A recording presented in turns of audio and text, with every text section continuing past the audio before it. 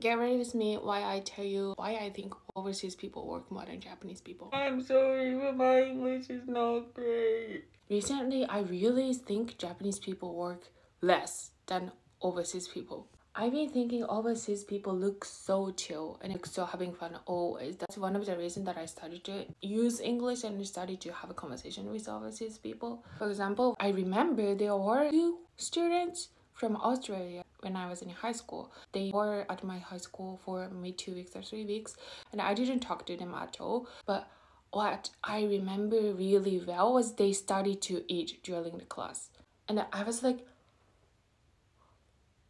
why you started to eat without asking? Like, even though you ask that you're gonna get rejected, but why you started to eat during the class in high school? Though of course teacher can't just say anything to them because the teacher cannot speak English, so they still keep eating. So I was like, maybe overseas country is easy vibes, maybe more fun.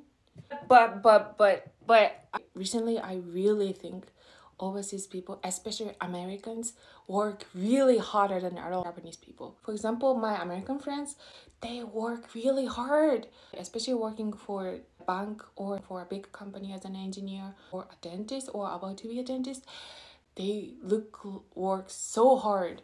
Is anyone doing like this? It's so scary, I'm sorry, but it's so comfy. Also, most of my Japanese students working in the United States, they work really hard. They started to work from 8 or 9 a.m. until like 8 p.m. or 9 p.m. Maybe because the generation upper millennial in general all over the world, like on this earth, people upper millennial generation work really hard. I'm sorry, our generation, we don't work a lot.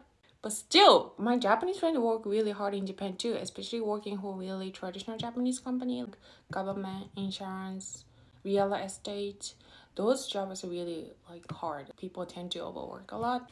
But when I was in work as an system engineer, I could choose my time with what time I started to work or what time I finished my work. And of course, when I was busy, I overworked sometimes, but not like every day. Also, there was no drinking party culture in my companies. Never had to get drink with my boss before. But the most important thing is my friends who go get drink with their boss every single day.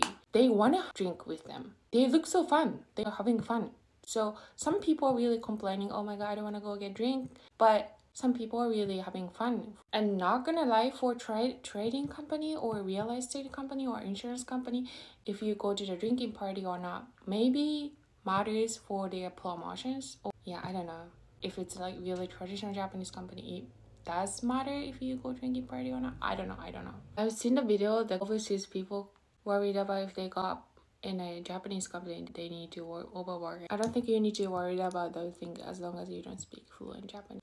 I don't think you can get in those traditional companies if you don't speak fluent Japanese. Or if you have like really high skills for getting the company.